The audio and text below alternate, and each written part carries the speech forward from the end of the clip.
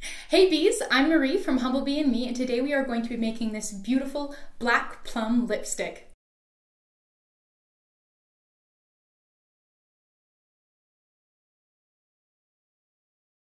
It's a lovely, cool, ruddy red shade that's perfect for autumn.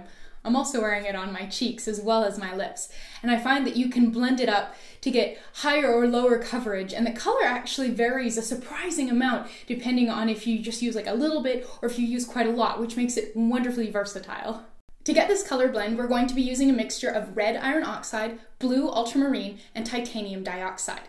Now, blue ultramarine is not approved for lip use by the FDA, but it is approved by the European Union. And given the EU's tendency to have much more stringent safety standards than the FDA, I've decided to go with the EU on this one. If you don't want to use blue ultramarine, you could use a blue lake dye, or you can look for the bluish tinted red iron oxide and just use all of that instead of the blend of the red iron oxide and the blue ultramarine.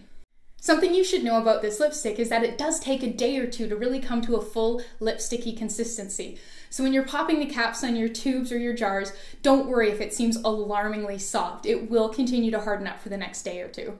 Making lipstick is pretty similar to making lip balm. We're basically just going to melt our base ingredients together and then stir in our pigments until they're very thoroughly blended. And that is the time-consuming part here, is stirring in your pigments forever and ever and ever and ever until you have a thorough, even color blend. And I'll show you how to make sure that you do have an even color blend. And then we'll pour it into our tubes and then we'll clean up. And don't worry, I'll give you some cleanup tips too, because lipstick can make a huge mess in your kitchen. All right, what are you waiting for? Let's go make some lipstick. We'll start by combining the ingredients for our lipstick base. So you're going to need 4 grams of cocoa butter, 7 grams of mango butter, 9 grams of safflower oil, or you could use sunflower oil or sweet almond oil or jojoba oil instead, and 1 gram of magnesium stearate. Now this is for slip and adhesion, and I really don't recommend removing it. It helps keep the pigments that we're going to be adding later from feeling skiddy on your lips and helps the lipstick stay on. So you'll notice that this is not a heat-resistant glass measuring cup, and that's because the melting point of magnesium stearate is high enough that trying to melt it in a water bath is a giant pain in the butt, especially if you live at a relatively high elevation like I do. So we're going to be melting this over direct heat instead of in a water bath, so you need to be careful to keep a very close eye on it so that you don't scorch your oils. So what you're going to see is you're going to see everything melt, but it's still going to look a little bit cloudy, and that's the magnesium stearate that hasn't quite melted yet. So when you end up with an amber liquid that is transparent, then everything is melted. So what I'm doing right now is stirring it to break up the clumps of the magnesium stearate and sort of wet it out into the liquid oil here. This will help it melt faster and more uniformly.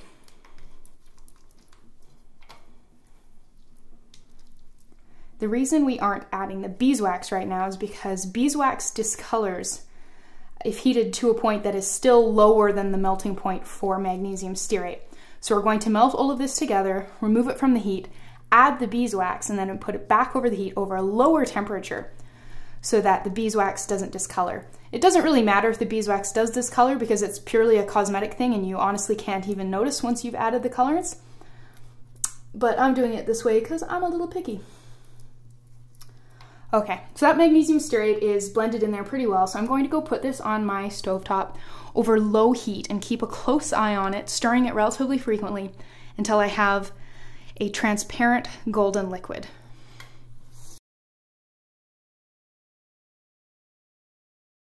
So I wanted to show you what it looked like when the magnesium stearate hasn't melted, but everything else has. And you can still see that it's a little bit cloudy. So I'm going to go put this back on the heat for a bit longer until that cloudiness dissipates. You may see a bit of foam, and that's totally fine, but cloudiness is no good. And there we go, fully melted. It's a fairly subtle difference, but it's an important one. So now we're ready to add our beeswax and our pigments. So we're going to add 4 grams of beeswax.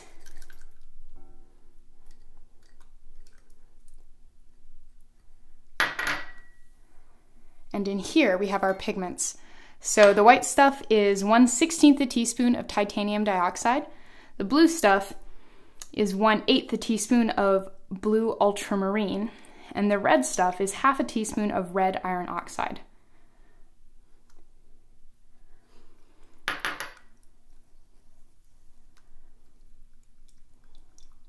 So you can see that the residual heat from this has totally melted the beeswax without us having to pop this back on the stove.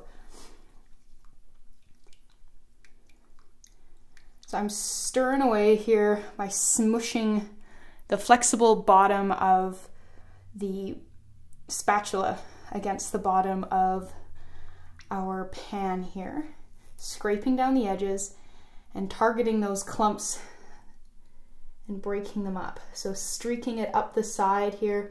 The blue ultramarine is a weird one. It can be a little bit resistant to blending it into things. It will eventually go down, but you'll see there's pretty noticeable bits of it floating on top, whereas the titanium dioxide and the red iron oxide have sort of behaved and have blended down quite a bit faster.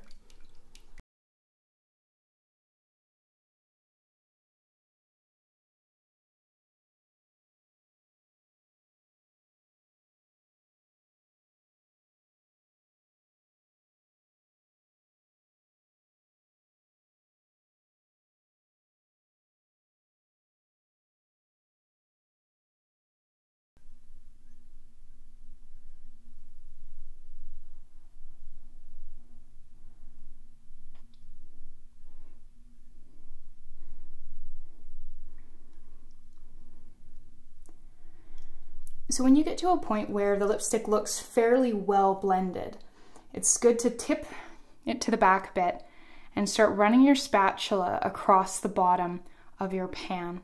And that's where you'll start to notice streaks of pigment if your blending hasn't been or as thorough as you think it has been. So you can usually see titanium dioxide because it's a tricky one to fully incorporate by hand here. And so any white streaks you're seeing, that's a bit of unblended titanium dioxide. So give it a stir here and try streaking again at another point here. All right, that's looking pretty good, pretty uniform. A little bit of white there, but not much.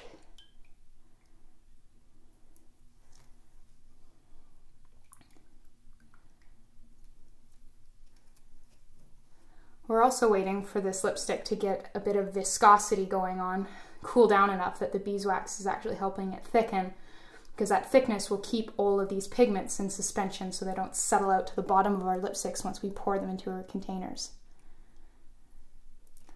So that's pretty well blended, so I'm going to remove the dish towel and set it on the countertop here so that the coolness of the countertop can help it thicken up a bit faster. Continuing to streak across the bottom here. As it starts to thicken, you'll be able to see the streaks across the bottom without having to tip it to its side.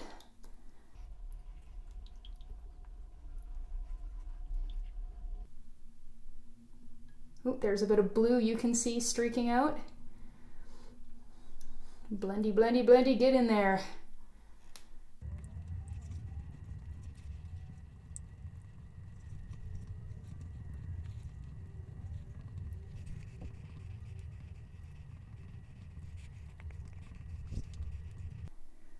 All right, we're getting pretty close to pour time. It's starting to thicken up faster. You can see that when I drag the spatula across the bottom, you can actually sort of see the bottom of the pot, whereas before it was so liquid that that just didn't happen. And you can also see that we're not really seeing any color streaks anymore, which means that we've got a good, even color blend.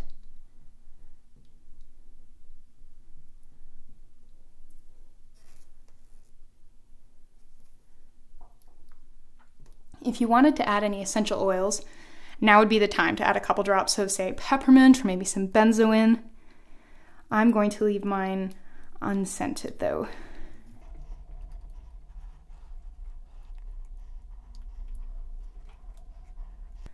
And now we're ready to pour into our containers, and this part's going to go pretty quick.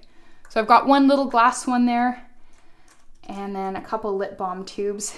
These little glass ones they're from New Directions, but they've been discontinued, so this is sort of one of my last ones, which I'm hoarding. pour and onto the tubes.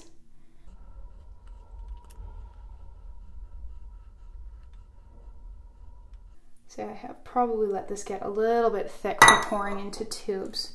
So I'm just going to pull these to the side, these empty ones, and give these ones that I'm filling a wrap on my countertop to knock the lipstick down into them. And we're probably going to go have to pop this back on the stove for a couple seconds to loosen it back up.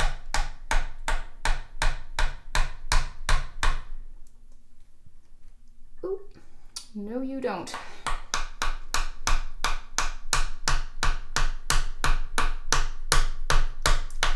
There we go. I knew that wasn't full.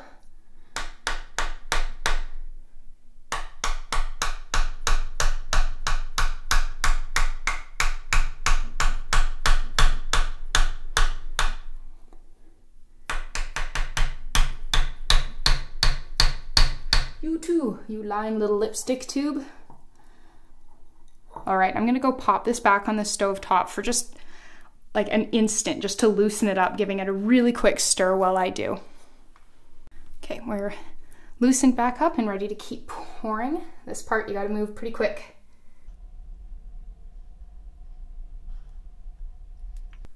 Oh, I gotta go back to the stove already. I am regretting using tubes for this video.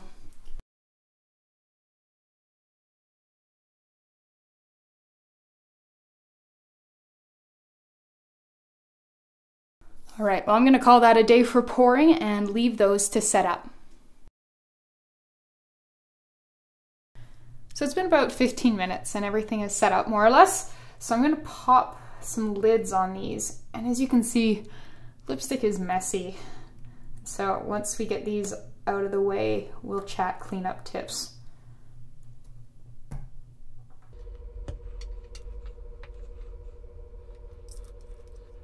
So when it comes to cleanup, paper towel is your best friend when you're making greasy, colorful messes like this. You will use a lot of it, and I know it's not that environmentally friendly, but I was running so much water down the drain and using so much detergent that honestly I think this is not an awful trade-off.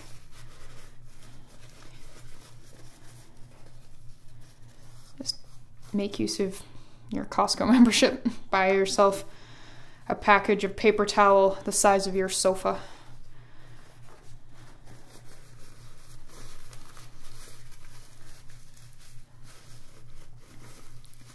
Ah, it's everywhere. Oh, this is not my favorite part about making makeup. Right. More. Yeah, if you can pour a little bit more cleanly, you will really appreciate whatever efforts you take to do that at this point of the process.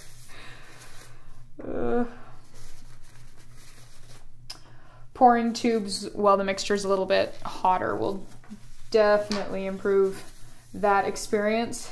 All right, the pot turned out pretty well. This is why I usually put my lipstick in pots, but I know a lot of people prefer it in tubes. So when it comes to this disgusting mess, very colorful mess, tip number one is, actually get as much of your lipstick into a usable container as humanly possible, which I have not done here.